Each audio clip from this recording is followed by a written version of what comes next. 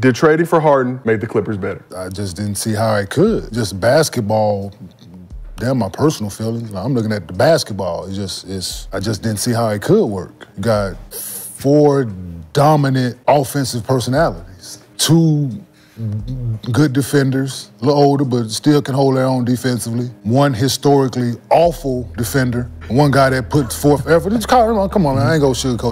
Let's call it what it is, man. Like, we all watch basketball, though. We're not gonna act like James is, come on, man. I just didn't see how.